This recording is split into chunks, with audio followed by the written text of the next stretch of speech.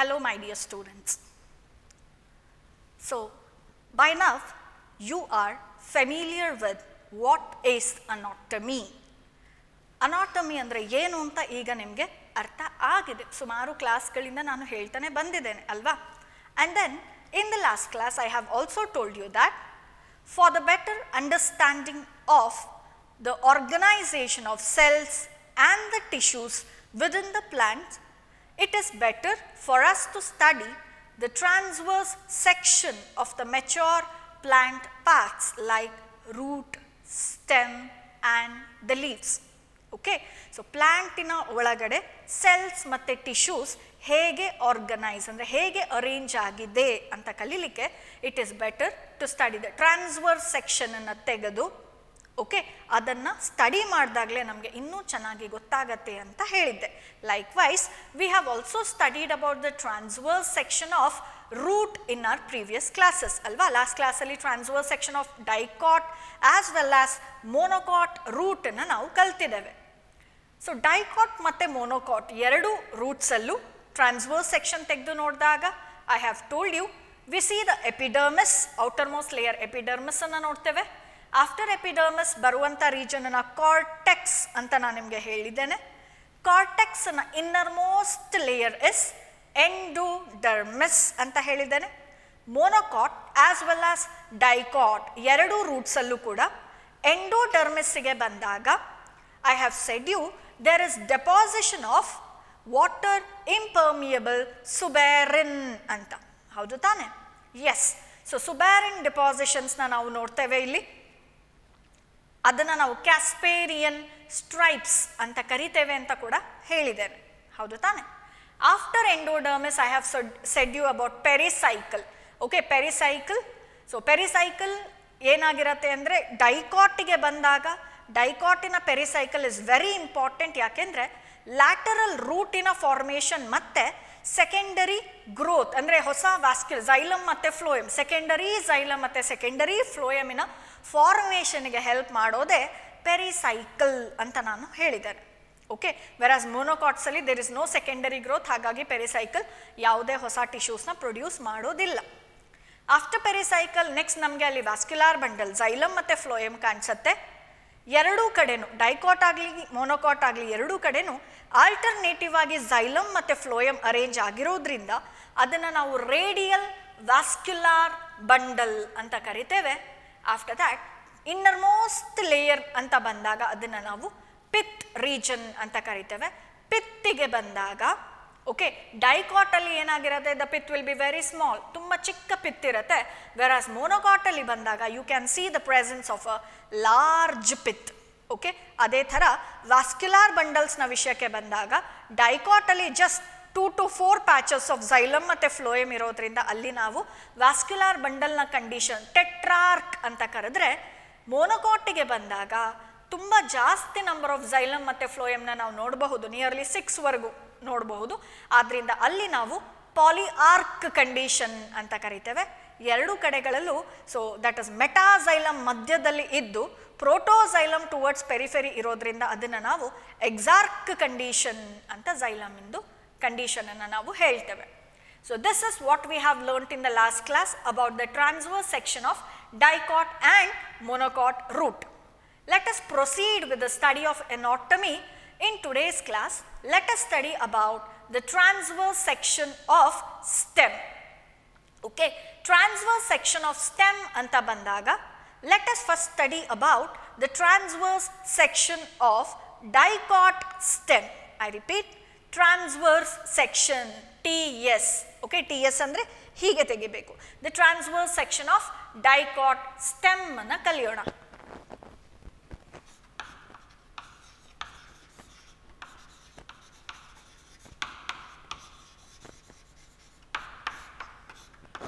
Transverse section of dicot stem. Okay, now ನಿಮ್ಮ ಕೈಲಿ ಒಂದು ನಾನು ಯಂಗ್ ಪ್ಲಾಂಟನ್ನು ಕೊಟ್ಟು ಯಂಗ್ ಪ್ಲಾಂಟನ್ನು ಕೊಡ್ತೇನೆ, ಅದರ ಸ್ಟೆಮ್ಮಿನ ಟ್ರಾನ್ಸ್ವರ್ಸ್ ಸೆಕ್ಷನ್ ತೆಗೀರಿ ಅಂತ ಹೇಳ್ತೇನೆ. ಸೊ ನಿಮಗೆ ಇದು ಪ್ರಾಕ್ಟಿಕಲ್ಸಲ್ಲಿ ಇದೆ, ಕಾಲೇಜ್ಗೆ ಬಂದ ಮೇಲೆ ನೀವು ಅದನ್ನು ಕಲಿತೀರಾ. ಓಕೆ, ಸೊ ಯಂಗ್ ಸ್ಟೆಮ್ ಕೊಟ್ಟು ನಿಮಗೆ ಟ್ರಾನ್ಸ್ವರ್ಸ್ ಹೀಗೆ ಆ ಸ್ಟೆಮ್ಮಿನ ಸೆಕ್ಷನ್ ತೆಗೀರಿ ಅಂತ ಹೇಳಿದಾಗ ನೀವು ತೆಗಿತೀರಾ. ತೆಗೆದಾಗ ನಿಮಗೆ ಮೈಕ್ರೋಸ್ಕೋಪ್ ಅಂಡರ್ ಇಟ್ಟಾಗ ಅದು ಹೀಗೆ ಕಾಣಿಸುತ್ತೆ. You can see this round ಈ ಥರ ಸ್ಟೆಮ್ ನಿಮಗೆ ಹೀಗೆ ಕಾಣಿಸುತ್ತೆ. ಓಕೆ, ಈ ಥರ ನಿಮಗೆ ಕಾಣಿಸುತ್ತೆ. ಹಿಯರ್ ನನಗೆ ಈ ಥರ ಇದು ಕಾಣ್ತಾ ಇದೆಯಲ್ಲ, this is all the vascular bundles. Okay, vascular bundles ಕಾಣ್ತಿದೆ ಅಲ್ವಾ ನಿಮಗೆ, ಹೇಗೆ ಅರೇಂಜ್ ಆಗಿದೆ, in the form of a ring arrange ಆಗಿದೆ. ಸೊ ಇದು ವ್ಯಾಸ್ಕ್ಯುಲಾರ್ ಬಂಡಲ್ಸ್. ಹೀಗೆ ನಿಮಗೆ ಟ್ರಾನ್ಸ್ವರ್ಸ್ ಸೆಕ್ಷನ್ ಆಫ್ ಸ್ಟೆಮ್ ಕಾಣಿಸುತ್ತೆ. ಈಗ ನಾನು ಇದರ ಒಂದು ಪೋರ್ಷನ್ನ ಮಾತ್ರ, ಓಕೆ, ಇದು ಒಂದು ಪೋರ್ಷನ್ನ ಮಾತ್ರ ಎನ್ಲಾರ್ಜ್ ಮಾಡಿ ತೋರಿಸ್ತಿದ್ದೇನೆ, ಸ್ಟೆಮ್ ಹೇಗೆ ಇರುತ್ತೆ ಅಂತ. ಓಕೆ, ಇಷ್ಟು ಮಾತ್ರ. ಈಗ ಫಾರ್ ಎಕ್ಸಾಂಪಲ್ ಇಷ್ಟು ಮಾತ್ರ ತೆಗೆದು ಅದನ್ನು ಎನ್ಲಾರ್ಜ್ ಮಾಡಿ let us study what are the different cells present in stem ಅಂತ ನೋಡ್ತಾ ಹೋಗೋಣ. Okay, when it comes to dicot stem ಅಂತ ಬಂದಾಗ, first part of course the outermost layer. This is the outermost layer. ಆಯ್ತಾ, outermost ಲೇಯರ್ನ ಏನಂತ ಕರಿತೇವೆ ಅಂತ ಗೊತ್ತಲ್ವಾ ನಮಗೆ ಈಗ? We call it as epidermis ಅಂತ ಕರಿತೇವೆ. So outermost layer is called as epidermis.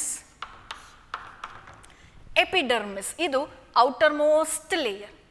Okay, so when we take a transverse section of dicot stem, the outermost layer we see that covers the plant body is epidermis.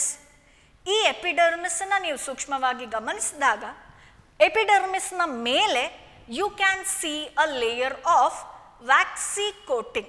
Okay, epidermis ನ ಮೇಲೆ stem ಅಲ್ಲಿ ಏನಿರುತ್ತೆ? a layer of waxy coating. ಆ waxy coating ನ ಏನಂತ ಕರಿತೇವೆ? we call it as cuticle ಅಂತ ಕರಿತೀರಾ.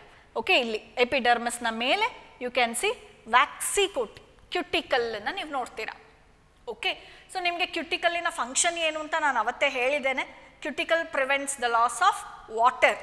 ಆಯ್ತಾ, ಕ್ಯುಟಿಕಲ್ಸ್ ನ ಬಿಟ್ಟು you can also C the presence of this ಏನಂತ ಕರಿತೇವೆ? ನಿಮಗೆ ಕಾಣ್ತಿದೆ ತುಂಬ ಸೆಲ್ಸ್ ಇರೋದಲ್ವಾ? ಮಲ್ಟಿಸೆಲ್ಯುಲಾರ್ ಸ್ಟೆಮ್ ಹೇರ್ ಏನಂತ ಕರೀತಾರೆ ಅದನ್ನ? Trichomes. Okay, multicellular stem hair is present which is called trichomes. ಇದರ ಫಂಕ್ಷನ್ ಕೂಡ to prevent the loss of water. Okay, we can see the presence of trichomes. ಅಷ್ಟು ಮಾತ್ರ ಅಲ್ಲ, ಅಪಾರ್ಟ್ ಫ್ರಮ್ ದಿಸ್ ಕೆಲವು stems ಅಲ್ಲಿ you can also C the presence of stomata. Stomata ಬಗ್ಗೆ ಕೂಡ ನಾವು ನಮ್ಮ ಪ್ರೀವಿಯಸ್ ಕ್ಲಾಸಸ್ ಅಲ್ಲಿ ಕಲ್ತಿದ್ದೇವೆ. ಸ್ಟೊಮ್ಯಾಟಾದ ಫಂಕ್ಷನ್ ಗೊತ್ತಿದೆ ಅಲ್ವಾ? ಗೇಷಿಯಸ್ ಎಕ್ಸ್ಚೇಂಜ್ ಒಂದು, ಇನ್ನೊಂದು ಇಟ್ ಏನು ಮಾಡುತ್ತೆ? Loss of water in the form of vapour, transpiration ಅಂತ ಅದನ್ನು ಹೇಳಿದೆ ಅಲ್ವಾ? ಸೊ ಟ್ರಾನ್ಸ್ಪಿರೇಷನ್ ಆಗೋದು ಕೂಡ ಸ್ಟೋಮಾದ ಮುಖಾಂತರನೇ. ಅದೇ ಥರ ಗೇಷಿಯಸ್ ಎಕ್ಸ್ಚೇಂಜ್ ಆಗೋದು ಕೂಡ ಸ್ಟೋಮಾದ ಮುಖಾಂತರನೇ. ಸೊ ಗೇಷಿಯಸ್ ಎಕ್ಸ್ಚೇಂಜ್ ಮತ್ತು ಟ್ರಾನ್ಸ್ಪಿರೇಷನ್ ಈ ಎರಡು ಫಂಕ್ಷನ್ಸ್ನ ಕ್ಯಾರಿ ಔಟ್ ಮಾಡುವ ಸ್ಟೊಮ್ಯಾಟಾ ಕೂಡ ನಿಮಗೆ ಇದೇ ಎಪಿಡರ್ಮಿಸ್ ರೀಜನಲ್ಲಿ ಕಾಣಿಸುತ್ತೆ. So dicot of stem, once again ಮೊನ್ನೆನೇ ಹೇಳಿದ್ದೇನೆ, ಟ್ರಾನ್ಸ್ವರ್ಸ್ ಸೆಕ್ಷನ್ನಿನ ಡಯಾಗ್ರಾಮ್ಸು ತುಂಬ ಇಂಪಾರ್ಟೆಂಟ್, ಎಕ್ಸ್ಪ್ಲನೇಷನು ತುಂಬ ಇಂಪಾರ್ಟೆಂಟ್. 5 ಮಾರ್ಕ್ಸ್ಗೆ ಯೂಶ್ವಲಿ ಕೇಳ್ತಾರೆ. ಹಾಗಾಗಿ ಇದನ್ನು ಕೂಡ TS ಆಫ್ ಡೈಕಾಟ್ ಸ್ಟೆಮ್ ಅಂತ ಕೇಳಿದಾಗ ಫಸ್ಟ್ ಏನು ಬರೀತೀರಾ? Side heading the TS of transverse section of stem shows the following parts ಅಂತ ಬರೆದು ಫಸ್ಟಿಗೆ ಏನು ಬರೀತೀರಾ? ಎಪಿಡರ್ಮಿಸ್. ಆಯ್ತಾ, epidermis is the outermost layer that covers the plant body. In epidermis we can find the presence of what is this? single layer parenchymatous cells which are arranged close to each other. Okay, epidermal layer ಅಂದ್ರೇನೆ parenchyma cells close to each other arrange ಆಗಿರೋದಲ್ವಾ? We can see a layer of waxy coating called cuticle. Okay, ಅದು epidermis ನ ಮೇಲೆ ಇರುತ್ತೆ, cuticle. ಅದಾದ್ಮೇಲೆ you can also see multicellular trichome. Okay, ಅದಾದ್ಮೇಲೆ even stomata are found in epidermis ಅಂತ ಬರೀತೀರಾ. ಸರಿನಾ? That is about epidermis. Epidermis ಆದ ತಕ್ಷಣನೇ ಬರುವಂಥ ಲೇಯರ್ ಯಾವುದು ಅಂತ ಮೊನ್ನೆ ಹೇಳಿದ್ದೇನೆ? ಕಾರ್ಟೆಕ್ಸ್. ಓಕೆ, ಎಪಿಡರ್ಮಿಸ್ ಆದಮೇಲೆ ಬರುವ ಲೇಯರ್ ಕಾರ್ಟೆಕ್ಸ್ ಅಂತ ನಾವು ಕರಿತೇವೆ. ಸೊ ಕಾರ್ಟೆಕ್ಸ್ ಅಂತ ಬಂದಾಗ, ಓಕೆ, ಇದು ಎಪಿಡರ್ಮಿಸ್ ಆಗ್ತಿದ್ದಾಗೆ ಬರೋದು ಕಾರ್ಟೆಕ್ಸ್. ಆಯ್ತಾ? ಕಾರ್ಟೆಕ್ಸ್ ಅನ್ನ ಡೈಕಾಟ್ ಸ್ಟೆಮ್ ಅಲ್ಲಿ 3 ಸಬ್ ಝೋನ್ಸ್ ಆಗಿ ಡಿವೈಡ್ ಮಾಡ್ತಾರೆ. ಓಕೆ, ಕಾರ್ಟೆಕ್ಸ್ ಅನ್ನ TS ಆಫ್ ಸ್ಟೆಮ್ ಅಲ್ಲಿ 3 ಸಬ್ ಝೋನ್ಸ್ ಆಗಿ ಡಿವೈಡ್ ಮಾಡ್ತಾರೆ. ಫಸ್ಟ್ ಝೋನ್ ಇಸ್ ಹೈಪೋಡರ್ಮಿಸ್ ಅಂತ ಕರಿತೇವೆ. ಓಕೆ, ಫಸ್ಟ್ ಝೋನ್ ಅನ್ನ ಹೈಪೋಡರ್ಮಿಸ್ ನಿಮಗೆ ಕಾಣ್ತಾ ಇದೆ ಇಲ್ಲಿ. ಸೊ ಹೈಪೋಡರ್ಮಿಸ್ ಯಾಕೆ ಅಂತ ಹೇಳಿದ್ರೆ this is made up of different types of cells. ಹಾಗಾಗಿ ಆಯ್ತಾ, ಈ ಹೈಪೋಡರ್ಮಿಸ್ ನಿಮ್ಗೆ ಹೈಪೋ ಅಂದ್ರೆ ಬಿಲೋ ಅಂತ ನೀವು ಮಾರ್ಫಾಲಜಿಯಲ್ಲಿ ಕಲ್ತಿದ್ದೀರಲ್ವಾ, ಹೈಪೋಗೈನಸ್ ಕಂಡೀಷನ್ ಅಂತ. ಹೈಪೋ ಅಂದ್ರೆ ಯಾವಾಗ್ಲೂ ಬಿಲೋ ಅಂತ ಅರ್ಥ. ಸೊ ಎಪಿಡರ್ಮಿಸ್ಸಿನ ಕೆಳಗಡೆ ಹೈಪೋಡರ್ಮಿಸ್, ಎಪಿಡರ್ಮಿಸ್ ಕೆಳಗಡೆ, ಹೈಪೋಡರ್ಮಿಸ್ ಇಲ್ಲಿ ಇದೆಯಲ್ಲ ನಿಮಗೆ ಕಾಣ್ತಿದೆ. ಇಲ್ಲಿ ಏನಾಗಿದೆ, ಸೆಲ್ ವಾಲ್ ಹೇಗೆ ಡಿಪಾಸಿಟ್ ಆಗಿದೆ ಕಾಣ್ತಿದೆ ಅಲ್ವಾ ನಿಮಗೆ. So this cells R collenchyma. Okay, the cells that are present here are collenchyma cells which are very close to each other. ನೋಡಿ, ಇಂಟರ್ಸೆಲ್ಯುಲರ್ ಸ್ಪೇಸ್ ಅನ್ನೋದು ಇಲ್ಲಿ ಇಲ್ವೇ ಇಲ್ಲ. ಅದರ ಬದಲಿಗೆ ಸೆಲ್ ವಾಲ್ ಹೇಗೆ ಡಿಪಾಸಿಟ್ ಆಗಿದೆ ಅಲ್ವಾ ಇಲ್ಲಿ. S, so this layer is called as collenchyma. Okay, hypodermis is made up of collenchymatous cell. Hypodermis ಆದ್ಮೇಲೆ ಬರುವ ಇಷ್ಟು ಲೇಯರ್ ಇದೆಯಲ್ಲ ಇದು it is made up of parenchyma layer. Okay, hypodermis ನ ಕೆಳಗಡೆ ಇರುವ ಲೇಯರ್ ಇದೆಯಲ್ಲ they are made up of which type of cells ಅಂತ ಕೇಳಿದ್ರೆ they are made up of parenchymatous cells. Okay, parenchymatous cells.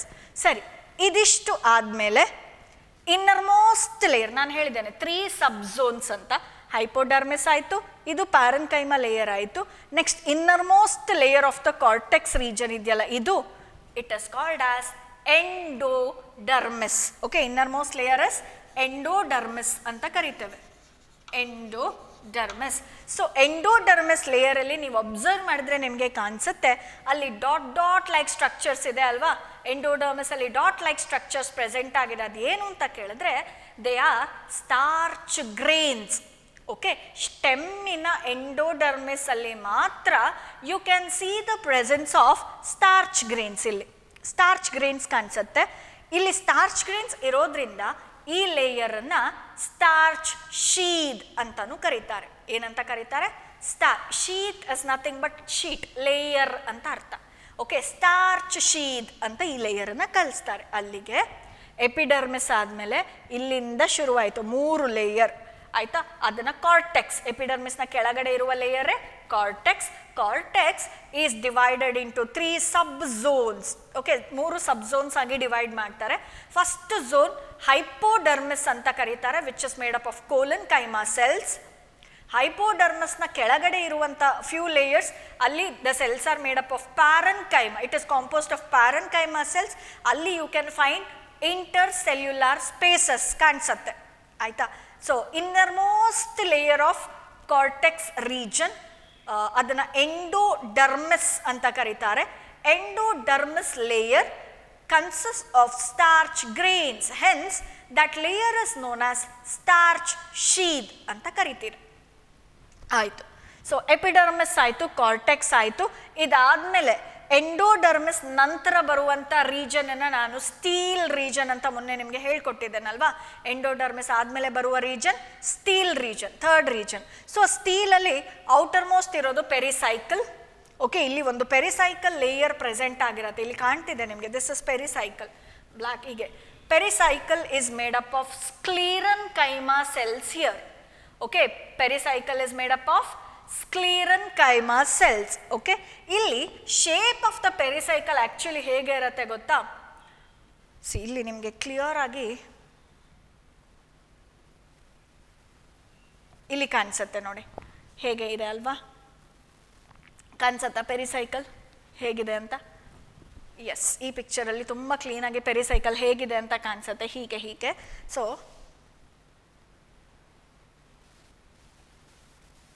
Pericycle, ಇದು pericycle, ಸ್ಕ್ಲೀರೆನ್ಕೈಮಾಟಸ್ cells ಇರುವಂಥ pericycle. ಇದು actually ಸ್ವಲ್ಪ ಹೀಗೆ ಬೆಂಡ್ ಇರುತ್ತೆ. ಇದು pericycle is present in the form of semi lunar patch ಅಂತ ಕರೀತಾರೆ. ಓಕೆ, ಸೆಮಿ ಲೂನಾರ್ ಶೇಪಲ್ಲಿ ಇರುತ್ತೆ. ಸೆಮಿ ಅಂದರೆ ಹಾಫ್ ಅಂತ ಗೊತ್ತಿದೆ ನಿಮಗೆ, ಸೆಮಿ ಫೈನಲ್ಸ್ ಅಲ್ವಾ. ಸೊ ಹಾಫ್ ಅಂತ ಗೊತ್ತಿದೆ, ಲೂನಾರ್ ಅಂದ್ರೂ ಗೊತ್ತಿದೆ ನಿಮಗೆ, ಮೂನ್ ಅಂತ. ಓಕೆ, ಸೊ ಅರ್ಧ ಚಂದ್ರಾಕೃತಿ ಅಂತ ಕರೀತಾರೆ. ಅರ್ಧ ಚಂದ್ರ ಇದ್ರೆ ಹೇಗಿರುತ್ತೆ? ಸೊ ಅದೇ ಥರ ನಮ್ಮ ಪೆರಿಸೈಕಲ್ ಅರ್ಧ ಚಂದ್ರಾಕೃತಿ, ಸೆಮಿ ಲೂನಾರ್ ಪ್ಯಾಚ್ ಆಗಿ ಇಲ್ಲಿ ಫಾರ್ಮೇಷನ್ ಆಗಿರುತ್ತೆ ಓಕೆನಾ. After pericycle steel region start ಆಯ್ತು ಈಗ.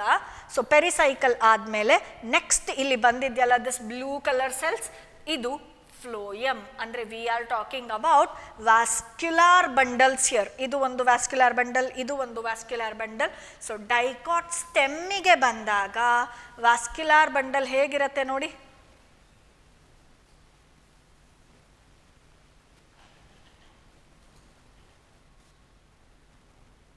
ನೋಡಿ ವ್ಯಾಸ್ಕ್ಯುಲಾರ್ ಬಂಡಲ್ ಹೇಗಿರುತ್ತೆ. Vascular bundles are arranged in the form of a ring. Okay, vascular bundles actually ಹೇಗಿರುತ್ತೆ, it will be arranged in the form of a ring. This is the characteristic feature of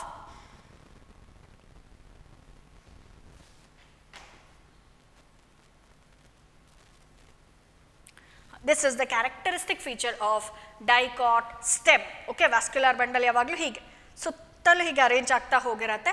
vascular bundle arranged in the form of a ring is the characteristic feature of dicot stem.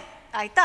ಈಗ ಇದು one such vascular bundle. ಇಂಥ ತುಂಬ ಹೀಗೆ ಎಲ್ಲ ಕಡೆ ಇದೆ. ಆಯ್ತಾ, ನಾನು ಹೇಳಿದ್ದೀನಿ ನಿಮಗೆ ಒನ್ ಸೈಡ್ ಮಾತ್ರ ನಾನು ಫೋಕಸ್ ಮಾಡಿರೋದ್ರಿಂದ ನಮ್ಗೆ ಇಷ್ಟೇ ಕಾಣ್ತಾ ಇರೋದು.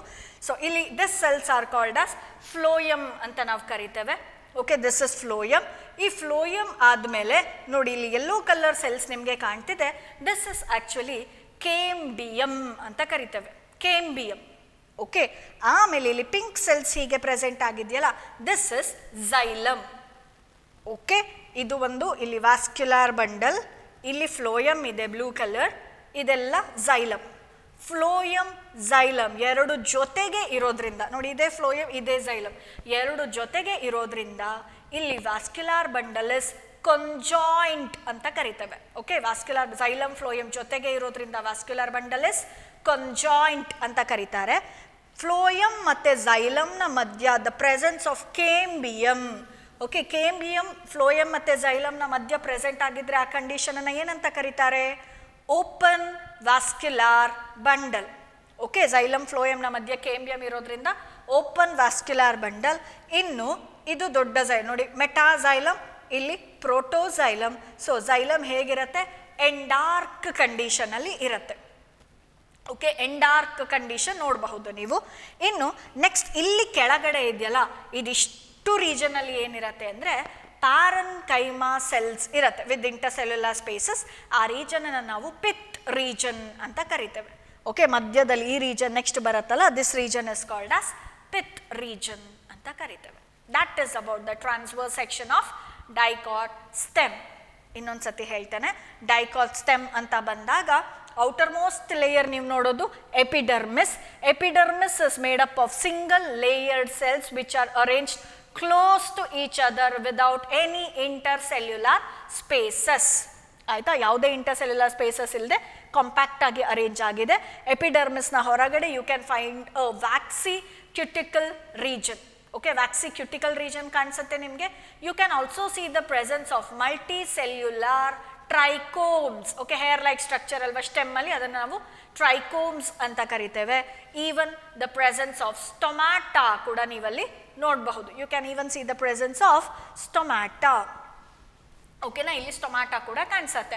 ಸೊ ಎಪಿಡರ್ಮಿಸ್ ಆದ ಮೇಲೆ ನೆಕ್ಸ್ಟ್ ಬರುವ ಈ ಲೇಯರ್ನ ನಾವೇನಂತ ಕರಿತೇವೆ, we call it as cortex region ಅಂತ ಕರಿತೇವೆ. Okay, we call it as cortex region. So cortex ಅಲ್ಲಿ ಫಸ್ಟು ಎಪಿಡರ್ಮಿಸ್ನ ಇಮಿಡಿಯೇಟ್ ಕೆಳಗಡೆ ಬರೋದು ಹೈಪೋಡರ್ಮಿಸ್. ಹೈಪೋ ಅಂದರೆ ಬಿಲೋ, ಎಪಿಡರ್ಮಿಸ್ನ ಬಿಲೋ. ಕಾರ್ಟೆಕ್ಸ್ ರೀಜನ್ ಅಲ್ಲಿ first layer the hypodermis layer is made up of colon keema cells ಅಲ್ಲಿ present ಆಗಿರುತ್ತೆ. Okay, colon keema cells ನೋಡಿ ಇಲ್ಲಿ ಗೊತ್ತಾಗ್ತಾ ಇದೆ ನಿಮಗೆ. ಇದಾದ ತಕ್ಷಣ ನೆಕ್ಸ್ಟ್ ಬರೋದಿಷ್ಟು ಕೂಡ ಪ್ಯಾರನ್ ಕೈಮಾ. ಇದರಲ್ಲಿ ಕೆಲವ್ದು ಹೀಗಿದೆಯಲ್ಲ, ಇದರ ಅರ್ಥ ದೇ ಕಂಟೈನ್ ಕ್ಲೋರೋಫಿಲ್ ಅಂತ. ಕ್ಲೋರೋಫಿಲ್ ಇರೋರೆಲ್ಲ they help in photosynthesis. Okay, so ಇಲ್ಲಿಷ್ಟು ಪ್ಯಾರನ್ keema cells present ಆಗಿ ಇರುತ್ತೆ. ಸೊ ಕೆಲವು ಪ್ಯಾರನ್ ಕೈಮಾದಲ್ಲಿ ಕ್ಲೋರೋಪ್ಲಾಸ್ಟ್ ಇರೋದ್ರಿಂದ ಅವ್ರು ಫೋಟೋಸಿಂಥಸಿಸ್ನ ಮಾಡ್ತಾರೆ. ಅದರ್ವೈಸ್ ಅಷ್ಟು ಕೂಡ ಇಲ್ಲಿ ಪ್ಯಾರನ್ keema cells. ಇನ್ನರ್ಮೋಸ್ಟ್ layer of the cortex region is called endodermis, this layer. So endodermis layer ಅಲ್ಲಿ ಏನಿದೆ, ಎಂಡೋಡರ್ಮಿಸ್ ಲೇಯರ್ ಅಲ್ಲಿ you can see the presence of starch grains. Okay, starch grains ಇರೋದ್ರಿಂದ ಇದನ್ನ ಸ್ಟಾರ್ಚ್ ಶೀದ್ ಅಂತ ಕರೀತಾರೆ. ಆಯ್ತಾ, ನೆಕ್ಸ್ಟು ಬರೋ ಲೇಯರ್ ಎಂಡೋಡರ್ಮಿಸ್, ಇಲ್ಲಿಗೆ ಕಾರ್ಟೆಕ್ಸ್ ರೀಜನ್ ಇಷ್ಟಕ್ಕೆ ಮುಗೀತು. ಕಾರ್ಟೆಕ್ಸ್ ಆದಮೇಲೆ ಬರುವ ರೀಜನನ್ನು ಸ್ಟೀಲ್ ರೀಜನ್ ಅಂತ ಕರಿತೀರ. STELE ಅಷ್ಟೇ, STELE ಸ್ಟೀಲ್ ರೀಜನ್ ಅಂತ ಕರಿತೇವೆ. Steel ರೀಜನಲ್ಲಿ outer most is pericycle. ಇಲ್ಲಿಗೆ TS ಆಫ್ ಡೈಕಾಟ್ ಸ್ಟೆಮ್ಮಿಗೆ ಬಂದಾಗ the pericycle layer is made up of ಸ್ಕ್ಲೀರನ್ keema cells. Okay, pericycle is made up of ಸ್ಕ್ಲೀರನ್ keema cells. ಇದರ ಶೇಪ್ ಹೇಗಿರುತ್ತೆ ಅಂದರೆ actually ಹೀಗಿರುತ್ತೆ, that is semi lunar ಶೇಪಲ್ಲಿ ಇರುತ್ತೆ, ಅರ್ಧ ಚಂದ್ರಾಕೃತಿ. ಓಕೆ, ಸೆಮಿ ಲೂನಾರ್ ಶೇಪಲ್ಲಿ ಈ ಸ್ಕ್ಲೀರನ್ ಕೈಮಾ ಸೆಲ್ಸ್ ಪ್ರೆಸೆಂಟ್ ಆಗಿರುತ್ತೆ. ಅದಾದಮೇಲೆ ನಾವು ವ್ಯಾಸ್ಕ್ಯುಲಾರ್ ಬಂಡಲ್ಸ್ ನೋಡಬಹುದು. ಹೀಗೆ ಇದೇ ಥರ ವ್ಯಾಸ್ಕ್ಯುಲಾರ್ ಬಂಡಲ್ ಸುತ್ತಲೂ ಅರೇಂಜ್ ಆಗಿರುತ್ತೆ. ಅಂದರೆ dicot ಸ್ಟೆಮ್ಮಲ್ಲಿ vascular bundles are arranged in the form of a ring ಅಂತ ನೆನ್ಪಿಟ್ಕೋಬೇಕು. ಕ್ಯಾರೆಕ್ಟರಿಸ್ಟಿಕ್ ಫೀಚರ್ ಅದು. ಓಕೆ, ರಿಂಗ್ ಫಾರ್ಮಲ್ಲಿ ವ್ಯಾಸ್ಕ್ಯುಲಾರ್ ಬಂಡಲ್ ಇತ್ತು ಅಂದರೆ ಡೌಟೇ ಇಲ್ಲ, ಅದು ಡೈಕಾಟ್ ಸ್ಟೆಮ್ ಅಂತಲೇ ಅರ್ಥ. ಸೊ ವ್ಯಾಸ್ಕ್ಯುಲಾರ್ ಬಂಡಲ್ಗೆ ಬಂದಾಗ you can see the presence of phloem here. Phloem ಆದಮೇಲೆ ಕೇಂಬಿಯಮ್, ಕೇಂಬಿಯಮ್ ಆದಮೇಲೆ ಝೈಲಮ್. ಫ್ಲೋಯಮ್ ಮತ್ತು ಝೈಲಮ್ನ ಮಧ್ಯೆ ಕೇಂಬಿಯಮ್ ಇರೋದ್ರಿಂದ ಓಪನ್ ವ್ಯಾಸ್ಕ್ಯುಲಾರ್ ಬಂಡಲ್.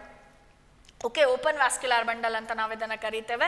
ಇಲ್ಲಿ ಮತ್ತೆ ಇದು ಎರಡು ಒಟ್ಟಿಗೆ ಇರೋದ್ರಿಂದ, ಇಲ್ಲೇ ಫ್ಲೋಯಮ್ ಇಲ್ಲೇ ಝೈಲಮ್ ಇರೋದ್ರಿಂದ ಇದನ್ನು ಕಂಜಾಯಿಂಟ್ ವ್ಯಾಸ್ಕ್ಯುಲಾರ್ ಬಂಡಲ್ ಅಂತಲೂ ಕರಿತೇವೆ. ಝೈಲಮಲ್ಲಿ ಇಲ್ಲಿ ಮೆಟಾಝೈಲಮ್, ಇಲ್ಲಿ ಪ್ರೋಟೋಝೈಲಮ್ ಇರೋದ್ರಿಂದ ಎಂಡಾರ್ಕ್ ಕಂಡೀಷನ್ ಅಂತಾನು ಇದನ್ನು ಕರಿತೇವೆ. ಇದಿಷ್ಟು ಆದಮೇಲೆ ಒಳಗಡೆ ಇನ್ನರ್ ಮೋಸ್ಟ್ ಲೇಯರ್ ಅಷ್ಟು ಕೂಡ we have this parenchyma cells. Okay, so pith region is made up of parenchyma cells ಅಂತ ಬರೀತೀರಾ. That is about dicot stem. ಓಕೆನಾ, ಸರಿ. Dicot stem ಹೀಗಿರತ್ತಲ್ವಾ. Next let us see monocot stem. S, this is a monocot stem. ಆಯಿತಾ, ಈಗ ನಾನು ನಿಮ್ಗೆ ಏನಾದರೂ gross, okay, TS of monocot stem ಅಲ್ವಾ. Monocot stem, monocot plants ಯಾವುದು ಅಂತ ಗೊತ್ತಿದೆ ಅಲ್ವಾ ನಿಮಗೆ. ಸೊ ಸಾಮಾನ್ಯವಾಗಿ ಮೊನೊಕಾಟಿಗೆ ಬೆಸ್ಟ್ ಎಕ್ಸಾಂಪಲ್ ನಾವು ಗ್ರಾಸಸ್ ಅಂತ ಹೇಳ್ತೇವೆ. ಒಂದು ಗ್ರಾಸಿನ ಸ್ಟೆಮ್ಮನ್ನು ನಿಮಗೆ ಕೊಟ್ಟು ಅದರ ಟ್ರಾನ್ಸ್ವರ್ಸ್ ಸೆಕ್ಷನನ್ನು ತೆಗೀರಿ ಅಂತ ಹೇಳ್ತಾರೆ. ಓಕೆ, ಗ್ರಾಸನ್ನು ಕೊಟ್ಟು ಟ್ರಾನ್ಸ್ವರ್ಸ್ ಸೆಕ್ಷನನ್ನು ನೀವೇನಾದರೂ ತೆಗೆದ್ರೆ ಹೇಗೆ ಕಾಣಿಸುತ್ತೆ? ಮೈಕ್ರೋಸ್ಕೋಪ್ನಲ್ಲಿ ಇಟ್ಟಾಗ ನಿಮಗೆ ಹೀಗೆ ಕಾಣಿಸುತ್ತೆ. ಇದನ್ನು ಗ್ರೌಂಡ್ ಪ್ಲ್ಯಾನ್ ಅಂತ ಕರಿತೇವೆ. ಓಕೆ, ಗ್ರೌಂಡ್ ಪ್ಲ್ಯಾನಲ್ಲಿ ಹೀಗೆ ಕಾಣಿಸುತ್ತೆ. ಸೊ ನಿಮಗೆ ಕಾಣಿಸ್ತಾ ಇರ್ಬೋದು, ಅಲ್ಲಿ ವ್ಯಾಸ್ಕ್ಯುಲಾರ್ ಬಂಡಲ್ಸ್ ಹೇಗೆ ಕಾಣ್ತಿತ್ತು ಹೇಳಿ? In the form of a ring ಕಾಣ್ತಾ ಇತ್ತಲ್ವ ನಮಗೆ. ಇಲ್ಲಿ ನಮಗೆ ಹೇಗೆ ಕಾಣ್ತಿದೆ? ಸ್ಕ್ಯಾಟರ್ಡ್, ಅಂದರೆ ಎಲ್ಲಿ ಬೇಕೋ ಅಲ್ಲಿ ಸ್ಕ್ಯಾಟರ್ ಆಗಿದೆ, ಹರಡು ಬಿಟ್ಟಿದೆ ಅಲ್ವಾ. ವ್ಯಾಸ್ಕ್ಯುಲಾರ್ ಬಂಡಲ್ಸ್ ಇಲ್ಲಿ ಎಲ್ಲ ಕಡೆನೂ ಇದೆ ಅಲ್ವಾ, ಚದುರಿ ಹೋಗಿದೆ, ಸ್ಕ್ಯಾಟರ್ಡ್. ಓಕೆ, ಅದೇ difference. So ಡೈಕಾಟಲ್ಲಿ the vascular bundle was in the form of a ring, but when it comes to monocot, scattered vascular bundle. ಈಗ ನಾನು ಒಂದಿಷ್ಟು ಪೋರ್ಷನನ್ನು ಮಾತ್ರ ಎನ್ಲಾರ್ಜ್ ಮಾಡಿ ತೋರಿಸ್ತೇನೆ. ಓಕೆ, ನೀವು ಮೈಕ್ರೋಸ್ಕೋಪಲ್ಲಿ ನೋಡಿದ್ರೆ ಹೀಗೆ ಕಾಣಿಸುತ್ತೆ, ಆಮೇಲೆ ಎನ್ಲಾರ್ಜ್ ಮಾಡಿ ನೋಡಿದಾಗ ಸ್ವಲ್ಪ ರೀಜನನ್ನು ಹೀಗೆ ಕಾಣಿಸುತ್ತೆ. Okay, now this is how a transverse section of monocot stem looks like. Okay, monocot stem ಹೇಗೆ ಕಾಣಿಸುತ್ತೆ ಅಂತ ಕೇಳಿದ್ರೆ ಹೀಗೆ ಕಾಣಿಸುತ್ತೆ. once again monocot stem in anatomy ಬರೀರಿ ಅಂತ ಕೇಳಿದ್ರೆ first thing is as usual we will write the outermost layer is epidermis. Okay, outermost layer is single layer of parenchyma cells that are compactly arranged without any intercellular spaces. Okay, the single layer of parenchyma cells arranged without any intercellular spaces, adu epidermis. Epidermis na horagade you can see the presence of this cuticle. Cuticle once again the waxy layer. Aita, epidermis mugidmele next baruva layer andre epidermis na pakka kelagade alva, immediate kelagade irodu, this is hypodermis anta karitave. Okay, layer ne enanta karitave? Hypodermis. Hypodermis in monocot is made up of sclerenchyma. Okay, hypodermis in monocot is made up of sclerenchyma. ಅಲ್ಲಿ ಯಾವುದಿತ್ತು? collenchyma. ನೋಡಿ, ವ್ಯತ್ಯಾಸಗಳನ್ನು note out ಮಾಡ್ತಾ ಬರಬೇಕು ನೀವು. Okay, ಇಲ್ಲಿ hypodermis sclerenchyma, ಡೈಕಾಟಲ್ಲಿ collenchyma. hypodermis ಆದ ಮೇಲೆ next ಯಾವ ಲೇಯರ್ಸು ಇಲ್ಲ ಇಲ್ಲಿ. ಲೈಕ್ ಅಲ್ಲಿ ನಮಗೆ ಹೈಪೋಡರ್ಮಿಸ್ ಆದಮೇಲೆ ಎಂಡೋಡರ್ಮಿಸ್, ಆಮೇಲೆ ಪೆರಿಸೈಕಲ್ ಹೀಗೆಲ್ಲ ಇತ್ತಲ್ವಾ. ಇಲ್ಲಿ ಇನ್ಯಾವ ರೀಜನ್ನು ಇಲ್ಲ, ಇದೆಲ್ಲದು ಕೂಡ ಗ್ರೌಂಡ್ ಟಿಶ್ಯೂ ಅಂತಲೇ ನಾವು ಕರಿತೇವೆ. ಓಕೆ, ಎಲ್ಲದು ಗ್ರೌಂಡ್ ಟಿಶ್ಯೂ, ಇದಿಷ್ಟು. ನೆಕ್ಸ್ಟ್ ಇನ್ಯಾವ ಲೇಯರ್ಸ್ ಕೂಡ ಇರೋದಿಲ್ಲ. ಓಕೆ, ಇದಿಷ್ಟು ಕೂಡ ಪ್ಯಾರನ್ಕೈಮಾ ಸೆಲ್ಸೆ, ಗ್ರೌಂಡ್ ಟಿಶ್ಯೂ. ನೆಕ್ಸ್ಟ್ ಬರೀ ಗ್ರೌಂಡ್ ಟಿಶ್ಯೂ ಅಷ್ಟೇ ಇರುತ್ತೆ, which is made up of parenchyma cells. ಆಯಿತಾ, ಇಲ್ಲಿ ನಮಗೆ ಇಲ್ಲಿ ಸ್ಕೆಲಿಟಲ್ ಫೇಸ್ ಥರ ಕಾಣ್ತಿದೆ ಅಲ್ವಾ, ಅದೇ characteristic feature of monocot stem. Okay, ಇಲ್ಲಿ ವ್ಯಾಸ್ಕ್ಯುಲಾರ್ ಬಂಡಲ್ ನಮಗೆ ಸ್ಕೆಲಿಟಲ್ ಫೇಸ್ ಥರನೇ ಅಪಿಯರ್ ಆಗುತ್ತೆ. ಹಾಗಾದರೆ ಇದೇನು ಅಂತ ಗೊತ್ತಾಯ್ತಲ್ವಾ ನಿಮಗೆ, ಇದು ವ್ಯಾಸ್ಕ್ಯುಲಾರ್ ಬಂಡಲ್ಸ್. ಓಕೆ, ಇದು ವ್ಯಾಸ್ಕ್ಯುಲಾರ್ ಬಂಡಲ್ಸ್. ಸೊ ಪ್ರತಿ ವ್ಯಾಸ್ಕ್ಯುಲಾರ್ ಅಬ್ಸರ್ವ್ ಮಾಡಿ ನೀವು, ವ್ಯಾಸ್ಕ್ಯುಲಾರ್ ಬಂಡಲ್ ಅಂತ ಬಂದಾಗ ಇಲ್ಲಿ ಓಕೆ ದ ಸೈಜ್ ಅಂತ ಬಂದಾಗ ಯಾವುದ್ರದ್ದು ವ್ಯಾಸ್ಕ್ಯುಲಾರ್ ಬಂಡಲ್ಸ್ ಇಂದು. ಆಯಿತಾ, ಸೊ ಡಿಫ್ರೆನ್ಸ್ ಕಾಣ್ತಾ ಇದೆ ಅಲ್ವಾ ನಿಮಗೆ ಇಲ್ಲಿ. Towards the periphery it is smaller in size, towards the centre ಏನಾಗ್ತಾ ಹೋಗ್ತಿದೆ ಇಲ್ಲಿ, the size of the vascular bundle is larger. Okay, towards the centre, ಮಧ್ಯ ಸ್ಟೆಮ್ಮಿನ ಸೆಂಟರ್ ಹತ್ರ ಬಂದಾಗ ವ್ಯಾಸ್ಕ್ಯುಲಾರ್ ಬಂಡಲ್ಸಿನ ಸೈಜ್ ದೊಡ್ಡ ಇರುತ್ತೆ, virus ಪೆರಿಫೆರಿಯಲ್ಲಿ size of the vascular bundles very ಆಗುತ್ತೆ, ಚಿಕ್ಕದಿರುತ್ತೆ ಸ್ವಲ್ಪ. ಸೊ ವ್ಯಾಸ್ಕ್ಯುಲಾರ್ ಬಂಡಲ್ಗೆ ಬಂದಾಗ ಇಲ್ಲಿ ಕೂಡ ಮತ್ತೆ ನಿಮಗೆ ಸ್ಕ್ಲೀರನ್ಕೈಮಾ ಸೆಲ್ಸ್ ಕಾಣ್ತಾ ಇದೆ. ಓಕೆ, ಇದನ್ನು ನಾವು ಏನಂತ ಕರಿತೇವೆ ಅಂದರೆ ಇದನ್ನು ಬಂಡಲ್ ಕ್ಯಾಪ್ ಅಂತ ಕರೀತಾರೆ. ಓಕೆ, ಬಂಡಲ್ ಕ್ಯಾಪ್ ಅಥವಾ ಬಂಡಲ್ ಶೀದ್ ಅಂತಲೂ ಕರೀತಾರೆ. We can see the presence of ಸ್ಕ್ಲೀರನ್ಕೈಮಾ here, cover ಮಾಡೋ ಥರ ಕಾಣ್ತಾ ಇದೆ. ಇದನ್ನು ಬಂಡಲ್ ಕ್ಯಾಪ್ ಅಥವಾ bundle sheet R bundle cap ಅಂತ ಕರೀತಾರೆ. And then this is called phloem. ನಿಮಗೆ ಕಾಣಿಸ್ತಾ ಇದೆ, ಇದು ಫ್ಲೋಯಮ್, ಇದು xylem. Okay, this is xylem. ಆಯಿತಾ, ಸೊ ಝೈಲಮ್ ಮತ್ತು ಫ್ಲೋಯಮ್ ಎರಡು ಜೊತೆಗೆ ಇರೋದ್ರಿಂದ ಇದು ಕೂಡ conjoined. ಓಕೆ, ಝೈಲಮ್ ಫ್ಲೋಯಮ್ ಜೊತೆಗೆ ಇರೋದ್ರಿಂದ ದಿಸ್ ಇಸ್ conjoined. ಆದರೆ ಇಲ್ಲಿ ಫ್ಲೋಯಮ್ ಮತ್ತು ಝೈಲಮ್ನ ಮಧ್ಯ ಕೇಂಬಿಯಮ್ಮಿನ ಪ್ರೆಸೆನ್ಸ್ ಇರೋದಿಲ್ಲ. ಓಕೆ, ಫ್ಲೋಯಮ್ ಮತ್ತು ಝೈಲಮ್ನ ಮಧ್ಯ ಕೇಂಬಿಯಮ್ ಇಲ್ಲದೆ ಇರೋದ್ರಿಂದ ಇದು closed vascular bundle. Okay, the vascular bundle is closed and conjoined. ಸರಿನಾ, ಇಲ್ಲಿ ಕೆಲವು ವ್ಯಾಸ್ಕ್ಯುಲಾರ್ ಬಂಡಲಲ್ಲಿ ನಿಮಗೆ water filled cavities called ಲೈಸಿಜಿನಸ್ cavity ಕಾಣಿಸುತ್ತೆ. ಓಕೆ, ಇಲ್ಲಿ ಮಾತ್ರ ಮೊನೊಕಾಟಿನ ವ್ಯಾಸ್ಕ್ಯುಲಾರ್ ಬಂಡಲ್ಸ್ ಅಲ್ಲಿ ಮಾತ್ರ you can find water filled cavities which are called as ಲೈಸಿಜಿನಸ್ cavity ಅಂತ. ಇಷ್ಟೇ, ವೆರಿ ಈಸಿ ಮೊನೊಕಾಟ್. ಸರಿನಾ, I repeat, right the diagram ಅಥವಾ explain the anatomy of TS of monocot stem ಅಂತ ಕೇಳಿದ್ರೆ, ಮೊನೊಕಾಟ್ ಸ್ಟೆಮ್ ಅಲ್ಲಿ outer most layer epidermis ಅಂತ ಬರೀತೀರಾ, single layer compactly arranged. Okay, ಹೊರಗಡೆ ಏನು ಕಾಣ್ತಾ ಇದೆ, ಕವರ್ಡ್ ವಿತ್ ಕ್ಯೂಟಿಕಲ್. ಆಯಿತಾ, ಎಪಿಡರ್ಮಿಸ್ ಆದ ತಕ್ಷಣ ನೆಕ್ಸ್ಟ್ ಬರುವ ಲೇಯರ್ ಏನಿಲ್ಲಿ, ಇಲ್ಲಿ ನಮಗೆ ಬರೀ ಹೈಪೋಡರ್ಮಿಸ್ ಕಾಣ್ತಾ ಇದೆ. ಹೈಪೋಡರ್ಮಿಸ್ ಅಂದರೆ layer immediately below the epidermis. Hypodermis is made up of ಸ್ಕ್ಲೀರನ್ಕೈಮಾ cells. Hypodermis ಆದ ತಕ್ಷಣ ಬೇರೆ ಯಾವ ಲೇಯರ್ಸು ಮೊನೊಕಾಟಲ್ಲಿ ಇರೋದಿಲ್ಲ, ಬರೀ ಗ್ರೌಂಡ್ ಟಿಶ್ಯೂ ಅಂತ ನಾವು ಅದನ್ನು ಕರಿತೇವೆ. ಓಕೆ, ಬರೀ ಇದಿಷ್ಟು ಕೂಡ ಆಮೇಲೆ ಬರೋದಷ್ಟು ನಾವೇನಂತ ಕರಿತೇವೆ, ಗ್ರೌಂಡ್ ಟಿಶ್ಯೂ ಅಂತ ಕರಿತೇವೆ, which is made up of course parenchyma cells with intercellular cavities. Okay, parenchyma cells with intercellular cavities. Next, vascular bundles ಕಾಣಿಸುತ್ತೆ ನಮಗೆ, which are scattered, which is the characteristic feature of monocot stem. ಅಲ್ಲಿ ring ತರ arrange ಆಗಿತ್ತು, ಇಲ್ಲಿ ಹರಡಿದೆ ಎಲ್ಲ ಕಡೆಗೂ. Scattered vascular bundles. ಒಂದೊಂದೇ ವ್ಯಾಸ್ಕ್ಯುಲಾರ್ ಬಂಡಲ್ನ ನಾವು ಅಬ್ಸರ್ವ್ ಮಾಡಿದ್ರೆ we can see the bundle, vascular bundle covered with the ಸ್ಕ್ಲೀರನ್ಕೈಮಾ cells. ಹೀಗೆ ಸ್ಕ್ಲೀರನ್ಕೈಮಾ ಸೆಲ್ಸ್ ವ್ಯಾಸ್ಕ್ಯುಲಾರ್ ಬಂಡಲ್ನ ಕವರ್ ಮಾಡಿದೆ, ಇದನ್ನು ಬಂಡಲ್ ಕ್ಯಾಪ್ ಅಂತ ಕರೀತಾರೆ. ಓಕೆ, ಆಮೇಲೆ you can see the presence of phloem. ಇದು ಫ್ಲೋಯಮ್, ಇದು xylem. Phloem and xylem. Phloem ಮತ್ತು ಝೈಲಮ್ ಎರಡು ಜೊತೆಗೆ ಇರೋದ್ರಿಂದ ಕಂಜಾಯಿಂಟ್ ವ್ಯಾಸ್ಕ್ಯುಲಾರ್ ಬಂಡಲ್, ಮಧ್ಯದಲ್ಲಿ ಕೇಂಬಿಯಮ್ ಇಲ್ಲದೆ ಇರೋದ್ರಿಂದ ಕ್ಲೋಸ್ಡ್ ವ್ಯಾಸ್ಕ್ಯುಲಾರ್ ಬಂಡಲ್. ಆಯಿತಾ, ಜೊತೆಗೆ ಕೆಲವು vascular ಬಂಡಲ್ಸಲ್ಲಿ we can find this water filled cavity, ಲೈಸಿಜಿನಸ್ cavity ಅಂತ ಕರಿತೇವೆ. ವ್ಯಾಸ್ಕ್ಯುಲಾರ್ ಬಂಡಲ್ ಹೇಗೆ ಕಾಣಿಸುತ್ತೆ ನಮಗೆ, ಸ್ಕೆಲಿಟಲ್ ಫೇಸ್ ಥರ ಕಾಣಿಸುತ್ತೆ. ಮತ್ತು ವ್ಯಾಸ್ಕ್ಯುಲಾರ್ ಬಂಡಲ್ಸಿನ ಶೇಪ್ ವೇರಿ ಆಗುತ್ತೆ. Towards the centre vascular bundles will be larger in size, towards the periphery vascular bundles will be smaller in size. That is about the transverse section of monocot stem, grass ಗಳಲ್ಲಿ. Okay, monocot stem ಇನ transverse section ತೆಗೆದ್ರೆ ನಿಮಗೆ ಹೀಗೆ ಕಾಣಿಸುತ್ತೆ. ಆಯಿತಾ, I hope I am going slow. ಒಂದ್ಸತಿ pass ಮಾಡಿ ನೀವು ನೋಟ್ಸ್ ಅಥವಾ ಟೆಕ್ಸ್ಟನ್ನು ತೆಗೆದು ಓದ್ಕೊಂಡು ಡಯಾಗ್ರಾಮನ್ನು ಕಂಪೇರ್ ಮಾಡಿ ಇನ್ನೊಂದ್ಸತಿ ಕೇಳಿಸ್ಕೊಳ್ಳಿ, ಆವಾಗ ನಿಮಗೆ ಇನ್ನೂ ಚೆನ್ನಾಗಿ ಅರ್ಥ ಆಗುತ್ತೆ. And these are very important. Okay, 5 ಮಾರ್ಕ್ಸಿಗೆ ಅಲ್ಲಿ ಬಂದೇ ಬರುತ್ತೆ. ಸೊ ರೂಟ್ 2 ಕಲ್ತಿದ್ದೇವೆ, ಈಗ ಸ್ಟೆಮ್ 2 ಕಲ್ತ್ವಿ, ನೆಕ್ಸ್ಟ್ ಲೀಫ್ 2 ಅನಾಟಮಿ ಕಲಿತೇವೆ. ಇದು 6ರಲ್ಲಿ ಒಂದಂತೂ ಬಂದೇ ಬರುತ್ತೆ ಎಕ್ಸಾಮ್ಗೆ. ಉಳಿದಿರೋದ್ರಿಂದ ಬೇರೆ ಕ್ವೆಶ್ಚನ್ಸ್ ಬರುತ್ತೆ, like what are Casparian bands, what is a starch ಶೀದ್, okay, what are ಲೈಸಿಜಿನಸ್ cavities, ಈ ಥರ ಕೇಳ್ತಾರೆ. Fine. Okay, so root ಕಲ್ತಾಯಿತು, stem ಕಲ್ತಾಯಿತು. Let us study about the transverse section of dicot leaf. Okay, ಲೀಫಿನ ಸೆಕ್ಷನ್ಸನ್ನು ನೋಡೋಣ.